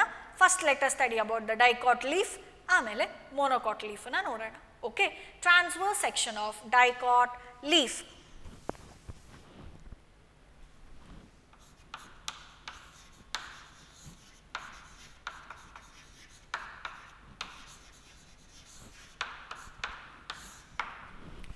Transverse section of dicot leaf. ನೋಡಿ, clear ಆಗಿದೆ ಅಲ್ವಾ picture? Okay, this is a dicot leaf. Okay, so dicot leaf ಅಂತ ಬಂದಾಗ ನೀವು ಹೇಗೆ ಸೆಕ್ಷನನ್ನು ತೆಗಿತೀರಾ ಅಂದರೆ, ಈ ಸರ್ತಿ ಟ್ರಾನ್ಸ್ವರ್ಸ್ ತೆಗಿತಾ ಇಲ್ಲ, ಅದರ ಬದಲಿಗೆ ವರ್ಟಿಕಲ್ ಸೆಕ್ಷನ್ ಥ್ರೂ ದ ಲಮೈನ. ಲಮೈನ ಅಂದರೆ ಏನು ಅಂತ ನಿಮಗೆ ಮಾರ್ಫಾಲಜಿ ಚಾಪ್ಟರಲ್ಲಿ ಹೇಳಿದ್ದಾರೆ. ಓಕೆ, ಲಮೈನಾದ ಮುಖಾಂತರ you are taking the vertical ಸೆಕ್ಷನ್ನ. Okay, ಹೀಗೆ vertical section, not transverse. Okay, vertical ಸೆಕ್ಷನ್ಸನ್ನು ತೆಗಿತಾ ಇದ್ದೀರಾ ಈ ಸರ್ತಿ. ಸೊ ಈಗ this is the dicot leaf. Okay, ಸರಿ. ಸೊ ಅಥವಾ ಟ್ರಾನ್ಸ್ವರ್ಸ್ ಸೆಕ್ಷನ್ ಆಫ್ ದ ಲೀಫ್ನ ನೋಡಿದಾಗ once again before that dicot ಲೀಫನ್ನ ನಾವು ಡಾರ್ಸಿವೆಂಟ್ರಲ್ ಲೀಫ್ ಅಂತಲೂ ಕರಿತೇವೆ. ಓಕೆ, ಯಾಕೆ ಅಂತ ಹೇಳ್ತೇನೆ. ಸೊ ಡೈಕಾಟ್ ಲೀಫ್ ಅಂದರೂ ಒಂದೇ, ಡಾರ್ಸಿವೆಂಟ್ರಲ್ ಲೀಫ್ ಅಂದ್ರೂ ಒಂದೇ. ಓಕೆ, ಡೈಕಾಟ್ ಅಂದರೂ ಒಂದೇ, ಡಾರ್ಸಿವೆಂಟ್ರಲ್ ಲೀಫ್ ಅಂದ್ರೂ ಒಂದೇ. ನಾವು ಡೈಕಾಟ್ ಲೀಫ್ ಅಂತ ಬಂದಾಗ outer most layer is as usual epidermis. Okay, outer most layer is epidermis. ಇಲ್ಲಿ ನೀವು 2 ಎಪಿಡರ್ಮಿಸ್ನ ನೋಡ್ತೀರ. ಒಂದು ಎಲೆ ಅಂತ ಇಮ್ಯಾಜಿನ್ ಮಾಡ್ಕೊಳ್ಳಿ. ಎಲೆಗೆ ಮೇಲ್ಗಡೆನೂ ಸರ್ಫೇಸ್ ಇರುತ್ತೆ, ಒಂದು ಕೆಳಗಡೆನೂ ಸರ್ಫೇಸ್ ಇರುತ್ತೆ ಅಲ್ವಾ? ಮೇಲ್ಗಡೆ upper surface of the leaf, lower surface of the leaf ಅಂತ. ಇದನ್ನು ನಾವು ಬಾಟ್ನಿಯಲ್ಲಿ ಅಥವಾ ಬಯಾಲಜಿಯಲ್ಲಿ ಅಬ್ಯಾಕ್ಸಿಯಲ್ ಸರ್ಫೇಸ್ ಅಂತ ಕರಿತೇವೆ. ಅಡಾಕ್ಸಿಯಲ್ ಅಂದರೆ ಅಪ್ಪರ್ ಸರ್ಫೇಸ್, ಡಿ ಅಂದರೆ ಮೇಲೆ.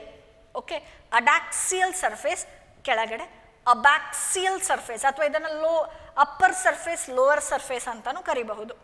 ಎಲೆಗಳಲ್ಲಿ ಅಪ್ಪರ್ ಅಡಾಕ್ಸಿಯಲ್ ಸರ್ಫೇಸ್, ಲೋವರ್ ಅಬ್ಯಾಕ್ಸಿಯಲ್ ಸರ್ಫೇಸ್ ಅಂತ ಇರುತ್ತೆ. ಸೊ ಎಲೆ ಹೀಗೆ ಇಟ್ಟಾಗ ಮೇಲ್ಗಡೆ ದಿಸ್ ಇಸ್ ಅಡಾಕ್ಸಿಯಲ್ ಸರ್ಫೇಸಲ್ಲೂ ಎಪಿಡರ್ಮಸ್ ಕಾಣಿಸುತ್ತೆ ನಿಮಗೆ, ಅಬ್ಯಾಕ್ಸಿಯಲ್ ಸರ್ಫೇಸಲ್ಲೂ ನಿಮಗೆ ಎಪಿಡರ್ಮಸ್ ಕಾಣಿಸುತ್ತೆ. ಸೊ ಎಲೆಯ ಎರಡೂ ಕಡೆ ಅಪ್ಪರ್ ಆ್ಯಂಡ್ ಲೋವರ್ ಎರಡೂ ಸರ್ಫೇಸಲ್ಲಿ it is covered with epidermis. ಆಯಿತಾ? ಎಪಿಡರ್ಮಿಸ್ ಆದಮೇಲೆ ಇಲ್ಲಿ ನೀವು ನೆಕ್ಸ್ಟ್ ನೋಡೋದು ಇಂಪಾರ್ಟೆಂಟ್ ಡಿಫರೆನ್ಸ್ ಏನು ಅಂತ ಹೇಳಿದ್ರೆ, the presence of the stomata. Stomata ಅಂದರೆ ಏನು ಅಂತ ಹೇಳಿದ್ದೇನೆ ನಾನು ನಿಮಗೆ. ಸೊ ಸ್ಟೊಮ್ಯಾಟ ಈ ಡೈಕಾಟ್ ಲೀಫಲ್ಲಿ ಏನಾಗತ್ತೆ ಅಂದರೆ, ಮೇಲ್ಗಡೆ ಸರ್ಫೇಸ್ಗಿಂತ upper ಎಪಿಡರ್ಮಿಸ್ಗಿಂತ lower ಎಪಿಡರ್ಮಿಸಲ್ಲಿ okay the number of stomata R more. ಅಪ್ಪರಲ್ಲಿ ಒಂದೊಂದ್ಸರಿ ಇಲ್ಲದೇನೂ ಇರ್ಬೋದು, ಆದರೆ ಲೋವರಲ್ಲಿ ಮಾತ್ರ ಲಾರ್ಜ್ ನಂಬರ್ ಆಫ್ ಸ್ಟೊಮ್ಯಾಟ ಇರುತ್ತೆ. ಓಕೆ, ಸೊ ಅಪ್ಪರ್ ಸರ್ಫೇಸ್ಗೆ ಕಂಪೇರ್ ಮಾಡಿದ್ರೆ ಡೈಕಾಟ್ ಎಲೆಗಳಲ್ಲಿ ಲೋವರ್ ಸರ್ಫೇಸಲ್ಲಿ ಸ್ಟೊಮ್ಯಾಟಾದ ನಂಬರ್ ಜಾಸ್ತಿ ಇರೋದ್ರಿಂದ ಡೈಕಾಟ್ ಲೀಫ್ ಇಸ್ ಹೈಪೋಸ್ಟೊಮ್ಯಾಟಿಕ್ ಅಂತ ಕರೀತಾರೆ. Okay, dicot leaf is ಹೈಪೋಸ್ಟೊಮ್ಯಾಟಿಕ್. Hypo ಕೆಳಗಡೆ, ಸ್ಟೊಮ್ಯಾಟಿಕ್ ಕೆಳಗಡೆ. ಅಬ್ಯಾಕ್ಸಿಯಲ್ ಸರ್ಫೇಸಲ್ಲಿ ಮೋರ್ ನಂಬರ್ ಆಫ್ ಸ್ಟೊಮ್ಯಾಟ ಇರುತ್ತೆ. ಓಕೆ, ಗೊತ್ತಾಯ್ತಲ್ವ ವಾಟ್ ಇಸ್ ಹೈಪೋಸ್ಟೊಮ್ಯಾಟಿಕ್ ಕಂಡೀಷನ್ ಅಂತ. ಸೊ ಎಪಿಡರ್ಮಿಸ್ ಆದಮೇಲೆ ಇಲ್ಲಿ ನಾವು ಸ್ಟೆಮ್ಮಲ್ಲಿ ಏನು ಕಾರ್ಟೆಕ್ಸ್ ರೀಜನ್ ಅಂತ ಕರಿತಿದ್ವಲ್ಲ, ಸೊ ಎಪಿಡರ್ಮಿಸ್ನ ಬಿಲೋ ಬರುವ ರೀಜನನ್ನು ಹಾಗೆ ಹೇಳ್ತಿದ್ವಿ ಅಲ್ವಾ ನಾವಿಲ್ಲಿ. ಇಲ್ಲೂ ಅದೇ ಥರ ಹೇಳ್ತೇವೆ, ಬಟ್ ಎಲೆಗಳಲ್ಲಿ ಕಾರ್ಟೆಕ್ಸ್ ಅಂತ ಹೇಳೋದಿಲ್ಲ. ಈ ರೀಜನನ್ನು ನಾವು ಮೀಸೋಫಿಲ್ ಲೇಯರ್ ಅಂತ ಕರಿತೇವೆ. Okay, mesophyll. ಸೊ ಎಪಿಡರ್ಮಿಸ್ನ ಕೆಳಗಡೆ ಇರುವ ಈ ಲೇಯರ್ನ ಓಕೆ ಮೀಸೋಫಿಲ್ ಲೇಯರ್ ಅಂತ ನಾವು ಕರಿತೇವೆ. ಈ ಮೀಸೋಫಿಲ್ ಲೇಯರಲ್ಲಿ ಯಾವ ತರಹದ ಸೆಲ್ಸ್ ಇರುತ್ತೆ? You can see the presence of parenchyma cells. Okay, you can see the presence of parenchyma cells ಅನ್ನು ನೋಡ್ತೀರಾ. ಸೊ ಈ ಪ್ಯಾರನ್ಕೈಮಾ ಸೆಲ್ಸ್ ಎಲ್ಲದರಲ್ಲೂ ಏನಿರುತ್ತೆ? ಕ್ಲೋರೋಪ್ಲಾಸ್ಟ್ ಇರೋದ್ರಿಂದ ಇದನ್ನ ಕ್ಲೋರನ್ಕೈಮಾ ಅಂತ ಕರಿಬಹುದು. ಓಕೆ, ಕ್ಲೋರೋಪ್ಲಾಸ್ಟ್ ಪ್ರೆಸೆಂಟ್ ಆಗಿರೋದ್ರಿಂದ ಕ್ಲೋರನ್ಕೈಮಾ ಸೆಲ್ಸ್ ಕೂಡ ಹೌದು, ಇದು ಮೀಸೋಫಿಲ್ ಅಲ್ಲಿ ಇರುವಂತ ಸೆಲ್ಸ್. ಈಗ ಈ ಮೀಸೋಫಿಲ್ ಅಲ್ಲಿ ನಿಮಗೆ ಮೀಸೋಫಿಲ್ ರೀಜನ್ ಅಲ್ಲಿ ನಿಮಗೆ 2 ತರಹದ ಸೆಲ್ಸ್ ಕಾಣಿಸ್ತಾ ಇದೆ ಅಲ್ವಾ?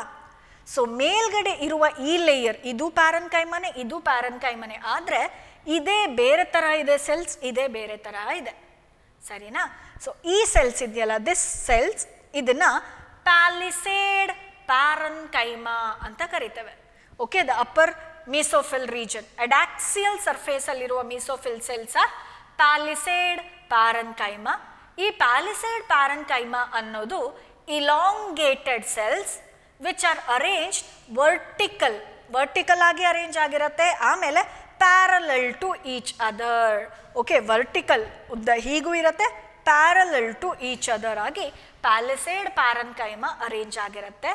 ವೆರಾಸ್ ಸ್ಪಾಂಜಿ ಪ್ಯಾರನ್ಕೈಮಾ ಅಂದ್ರೆ ಅಬ್ಯಾಕ್ಸಿಯಲ್ ಸರ್ಫೇಸ್ ಅಲ್ಲಿ ಇರುವಂತಹ ಪ್ಯಾರನ್ಕೈಮಾ ಇದೆಯಲ್ಲ, ಇದು ಸ್ಪಾಂಜಿ ಪ್ಯಾರನ್ಕೈಮಾ. ಸ್ಪಾಂಜಿ ಪ್ಯಾರನ್ಕೈಮಾದಲ್ಲಿ ಸೆಲ್ಸ್ ಸ್ವಲ್ಪ ಓವಲ್ ಅಥವಾ ರೌಂಡ್ ಶೇಪಲ್ಲಿ ಇರುತ್ತೆ. ಓಕೆ, ಸೆಲ್ಸ್ ಸ್ವಲ್ಪ ಓವಲ್ ಅಥವಾ ರೌಂಡ್ ಶೇಪಲ್ಲಿ ಇರುತ್ತೆ. ಸೆಲ್ಸ್ ಹೇಗೆ ಅರೇಂಜ್ ಆಗಿರುತ್ತೆ ಅಂದರೆ ಮಧ್ಯದಲ್ಲಿ ಇಲ್ಲಿ we can see large air cavities. Okay, ಕೆಳಗಡೆ ಮಾತ್ರ ಸ್ಪಾಂಜಿ ಪ್ಯಾರನ್ಕೈಮಾ ಇರುವಲ್ಲಿ ಸ್ಪಾಂಜಿ ಪ್ಯಾರನ್ಕೈಮಾದ ಶೇಪ್ ಓವಲ್ ಅಥವಾ ರೌಂಡ್ ಇರುತ್ತೆ. ಮತ್ತೆ ಇಲ್ಲಿ ಸೆಲ್ಸ್ ಹೇಗೆ ಅರೇಂಜ್ ಆಗಿರುತ್ತೆ ಅಂದರೆ ಸೆಲ್ಸ್ ಮಧ್ಯದಲ್ಲಿ ನಿಮಗೆ ಇಲ್ಲಿ ನೋಡಿ ಒಂದಷ್ಟು ಸೆಲ್ಸ್ ಹೀಗೆ, ಇಲ್ಲಿ ಮಧ್ಯ you can see large air cavities ನಿಮಗೆ ಕಾಣಿಸುತ್ತೆ. That is about the mesophyll layer. Okay, ಇದು mesophyll layer, upper epidermis, lower epidermis. ಅದಾದಮೇಲೆ ಬರೋದು mesophyll layer where we can find 2 types of cells. ಮೇಲ್ಗಡೆ ಬರೋದು ಪ್ಯಾಲಿಸೇಡ್ ಪ್ಯಾರನ್ಕೈಮಾ, ಕೆಳಗಡೆ ಬರೋದು ಸ್ಪಾಂಜಿ ಪ್ಯಾರನ್ಕೈಮಾ. ಇನ್ನು ಇದು ನೋಡಿ ಮಿಡ್ರಿಬ್, ಇದು ಹೀಗೆ ಆಗಿರೋದು ಮಿಡ್ರಿಬ್ ರೀಜನ್.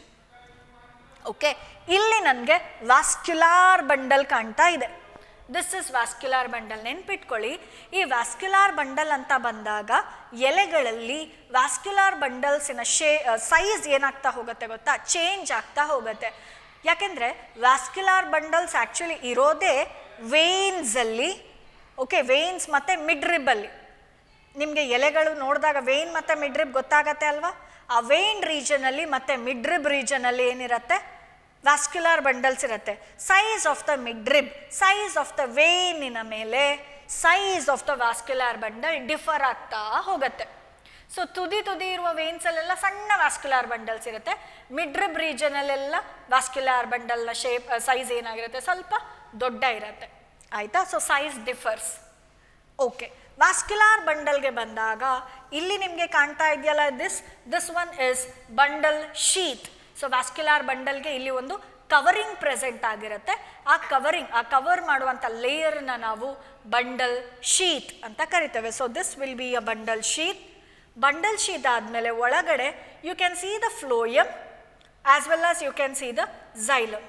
ಓಕೆ, ಝೈಲಮು ಕಾಣಿಸುತ್ತೆ ನಿಮಗೆ, ಫ್ಲೋಯಮ್ ಇಲ್ಲೂ ಕೂಡ ಝೈಲಮ್ ಫ್ಲೋಯಮ್ ಜೊತೆಗೆ ಪ್ರೆಸೆಂಟ್ ಆಗಿರೋದ್ರಿಂದ conjoined, ಆ್ಯಂಡ್ ಇಲ್ಲಿ ಕೂಡ ಕೇಂಬಿಯಮ್ ಇಲ್ಲ, this is closed.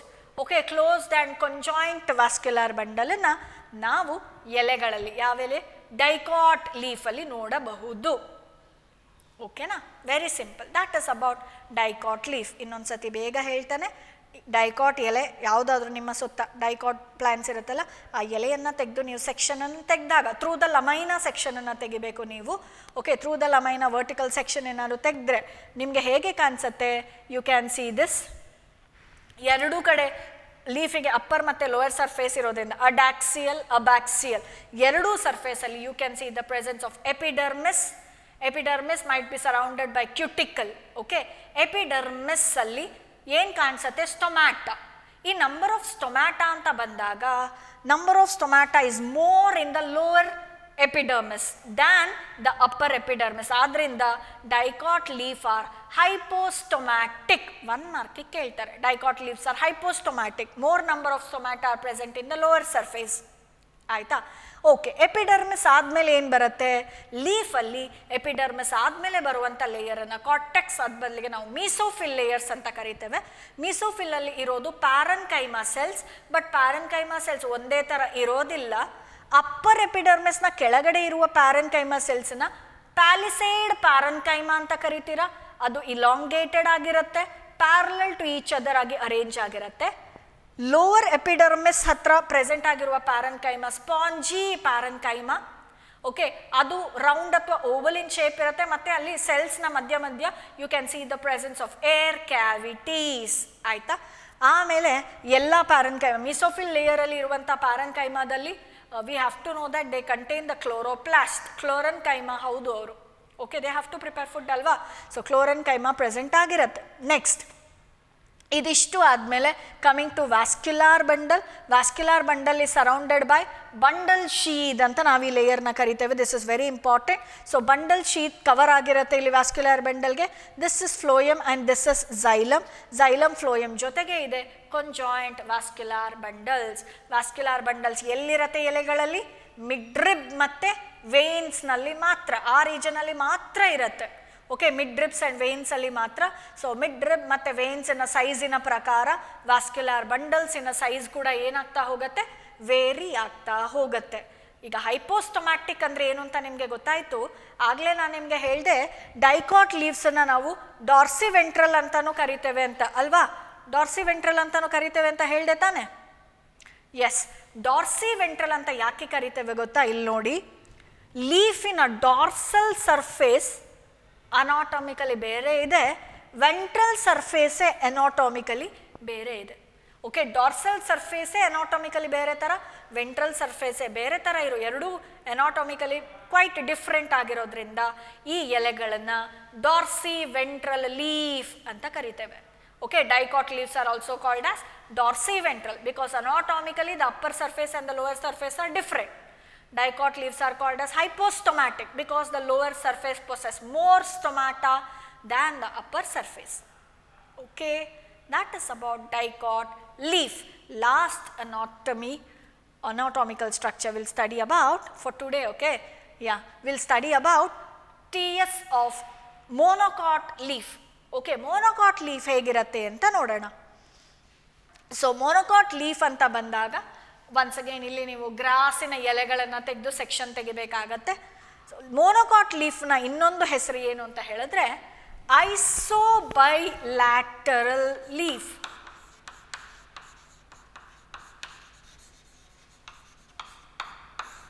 Okay, monocot leaf ಅಂದ್ರೂ ಒಂದೇ,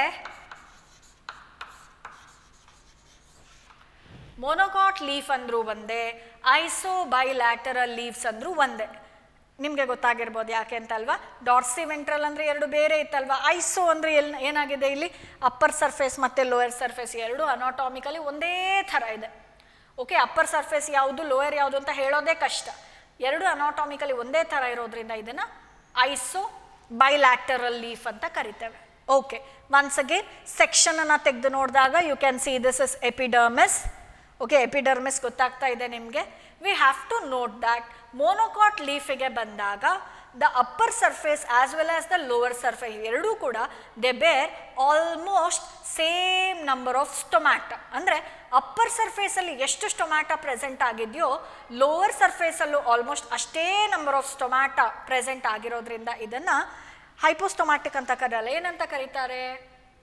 ಸೇಮ್ ಇಲ್ಲಿ ಅಲ್ವಾ? ನಂಬರ್ ಆಫ್ ಸ್ಟೊಮ್ಯಾಟ ಏನಾಗಿರುತ್ತೆ ಇಲ್ಲಿ? Same number. Okay, yeah, same number of stomata present ಆಗಿ ಇರುತ್ತೆ. S, so upper surface lower surface, upper epidermis lower epidermis ಎರಡರಲ್ಲೂ same number of stomata present ಆಗಿ ಇರುತ್ತೆ. ಐಸೋಸ್ಟೊಮ್ಯಾಟಿಕ್ ಕಂಡೀಷನ್ ಅಲ್ವಾ? ಎಸ್, ಅದಾದಮೇಲೆ ಬರೋದು ಎಪಿಡರ್ಮಿಸ್ನ ಕೆಳಗಡೆ I told you mesophyll layer ಅಂತ ಹೇಳಿದ್ದೇನೆ. ಮೀಸೋಫಿಲ್ ಲೇಯರ್ ಬಂದಾಗ ಇಲ್ಲಿ we don't differentiate them. Okay, ನಾವು ಡೈಕಾಟ್ ಲೀಫಲ್ಲಿ ಪ್ಯಾಲಿಸೇಡ್ ಪ್ಯಾರನ್ಕೈಮಾ, ಸ್ಪಾಂಜಿ ಪ್ಯಾರನ್ಕೈಮಾ ಅಂತ ಡಿಫ್ರೆನ್ಶಿಯೇಟ್ ಮಾಡಿದ್ವಲ್ಲ.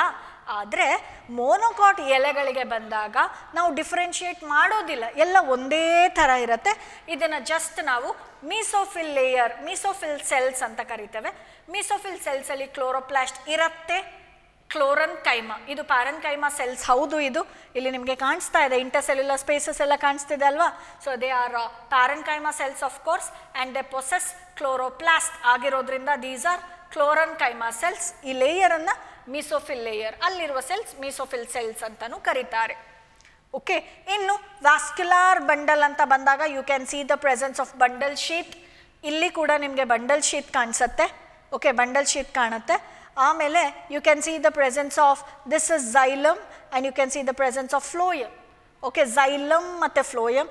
ಒನ್ಸ್ ಅಗೇನ್ ಇಲ್ಲಿ ಕೂಡ ಝೈಲಮ್ ಫ್ಲೋಯಮ್ ಜೊತೆಗೆ ಇರೋದ್ರಿಂದ ಕಂಜಾಯಿಂಟ್ ಕಂಡೀಷನನ್ನು ನಾವು ನೋಡ್ತೇವೆ.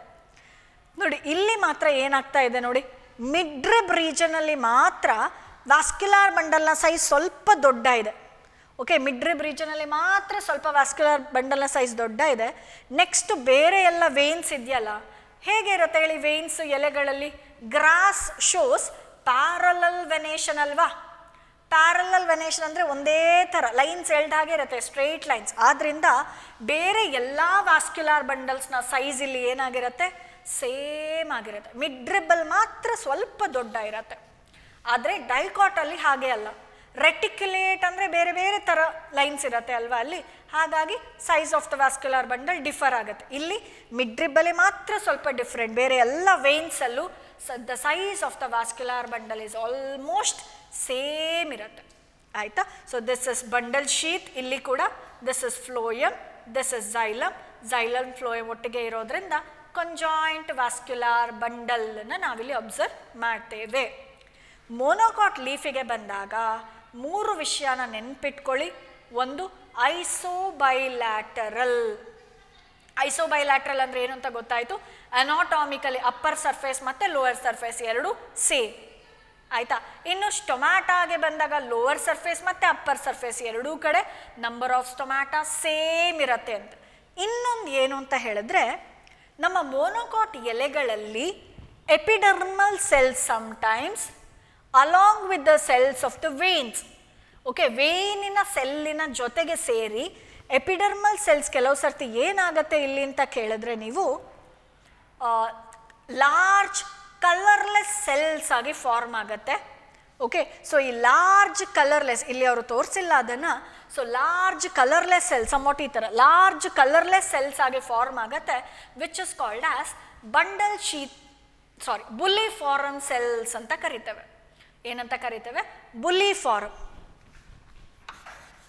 ಬುಲ್ಲಿ BULLIFORM ಬುಲ್ಲಿಫಾರಮ್. I repeat. Okay, monocot ಎಲೆಗಳಲ್ಲಿ ಮಾತ್ರ sometimes the cells of the epidermis along with the veins, okay, along with the veins, they modify themselves into large colorless cells which are called as bulliform cells ಅಂತ ಕರೀತೇವೆ. ಈ ಬುಲ್ಲಿಫಾರಮ್ cells ಯಾಕೆ ಬೇಕು ಮೊನೊಕಾಟಲ್ಲಿ ಅಂತ ನೀವು ಕೇಳಿದ್ರೆ, ಯಾವಾಗ ಬುಲ್ಲಿಫಾರಮ್ ಸೆಲ್ಸ್ ಒಳಗಡೆ ವಾಟರ್ ಇರುತ್ತೋ, ಟರ್ಜಿಡ್ ಕಂಡೀಷನ್, ವಾಟರ್ ಇರೋದು ಅಂದರೆ ಟರ್ಜಿಡ್ ಹೀಗೆ ಇರುತ್ತೆ. ವಾಟರ್ ಇರಬೇಕಾದ್ರೆ ಬುಲ್ಲಿಫಾರಮ್ ಏನಾಗುತ್ತೆ ಅಂದರೆ ಎಲೆಯನ್ನು it will expose to sunlight. Okay, ಬುಲ್ಲಿಫಾರಮ್ ಒಳಗಡೆ ಈಗ ನೀರು ಇದೆ, ಸೆಲ್ಸ್ ಆರ್ ಇನ್ ಟರ್ಜಿಡ್ ಕಂಡೀಷನ್, ಆಗ leaf will be expose to ಸನ್. ಯಾವಾಗ ವಾಟರ್ ಸ್ಟ್ರೆಸ್ ಕಂಡೀಷನ್ ಇರುತ್ತೋ, ಓಕೆ, ವಾಟರ್ ಸ್ಟ್ರೆಸ್ ಕಂಡೀಷನ್ ಇದ್ದಾಗ ಬುಲ್ಲಿಫಾರಮ್ ವಿಲ್ ಲೂಸ್ ದ ವಾಟರ್, ನೀರನ್ನು ಕಳ್ಕೊಳ್ಳುತ್ತೆ. ಅಂದರೆ ಸೆಲ್ಸ್ ಫ್ಲಾಸಿಡ್ ಶ್ರಿಂಕ್ ಆಗುತ್ತೆ. ನೀರು ತುಂಬೋದು ಟರ್ಜಿಡ್, ನೀರನ್ನು ಕಳ್ಕೊಳ್ಳೋದು ಫ್ಲಾಸಿಡ್. ಓಕೆ, ಫ್ಲಾಸಿಡ್ ಕಂಡೀಷನ್ ಶ್ರಿಂಕ್ ಆಗುತ್ತೆ. ಯಾವಾಗ ಬುಲ್ಲಿಫಾರಮ್ ಸೆಲ್ ಶ್ರಿಂಕ್ ಆಗುತ್ತೋ ಮೊನೊಕಾಟ್ ಲೀವ್ಸ್ ರೋಲ್ ಆಗುತ್ತೆ. ಓಕೆ, ಮೊನೊಕಾಟ್ ಲೀವ್ಸ್ಗೆ ಹೀಗೆ ಸ್ಟ್ರೆಂತ್ ಇರಲ್ಲ, ಹೀಗೆ ಎಕ್ಸ್ಪೋಸ್ ಆಗಲಿಕ್ಕೆ ಏನಾಗ್ಬಿಡತ್ತೆ, ಅದು ರೋಲ್ ಆಗುತ್ತೆ, ರೋಲ್ ಅಪ್. ಇದು ಒಂದು ಅಡಾಪ್ಟೇಷನ್. ಯಾವುದಕ್ಕೋಸ್ಕರ? ನೀರನ್ನು ಕಳ್ಕೊಳ್ಳದೆ ಇರೋಕ್ಕೋಸ್ಕರ. ಓಕೆ, ವಾಟರ್ ಲಾಸನ್ನು ಪ್ರಿವೆಂಟ್ ಮಾಡಲಿಕ್ಕೆ ಮೊನೊಕಾಟ್ ಎಲೆಗಳು ತೋರಿಸುವಂಥ ಒಂದು ಅಡಾಪ್ಟೇಷನ್. ಸರಿನಾ? ಎಸ್, ಇಲ್ಲಿ ಬುಲ್ಲಿಫಾರಮ್ ಸೆಲ್ಸ್ ಆರ್ ವೆರಿ ಇಂಪಾರ್ಟೆಂಟ್. ಆಯಿತಾ? ಎಕ್ಸಾಮ್ಗೆ 1 ಮಾರ್ಕ್ ಅಥವಾ 2 ಮಾರ್ಕಿಗೆ ಕೇಳ್ತಾನೆ ಇರ್ತಾರೆ. ನಾವು ಐ ರಿಪೀಟ್ ವೆರಿ ಫಾಸ್ಟಾಗಿ ಹೇಳ್ತಾನೆ. One thing is transverse section of ಲೀಫನ್ನು ತೆಗೆದಾಗ ಮೊನೊಕಾಟ್ ಲೀಫಲ್ಲಿ, ಓಕೆ, ಸೊ ಇದು ಮೊನೊಕಾಟ್ ಲೀಫ್ ಐಸೋಬೈಲ್ಯಾಟ್ರಲ್, ಯಾಕೆಂದರೆ ಅಪ್ಪರ್ ಮತ್ತು ಲೋವರ್ ಎರಡೂ ಸರ್ಫೇಸ್ ಅನಾಟಾಮಿಕಲಿ ಒಂದೇ ಥರ ಇರೋದ್ರಿಂದ ಏನು ಕಾಣಿಸುತ್ತೆ ನಮಗೆ ಲೀಫಲ್ಲಿ, ಅಪ್ಪರ್ ಎಪಿಡರ್ಮಿಸ್ ಲೋವರ್ ಎಪಿಡರ್ಮಿಸ್ ಕಾಣಿಸುತ್ತೆ. Epidermis is surrounded by cuticle ಅಂತ ಗೊತ್ತಾಗುತ್ತೆ.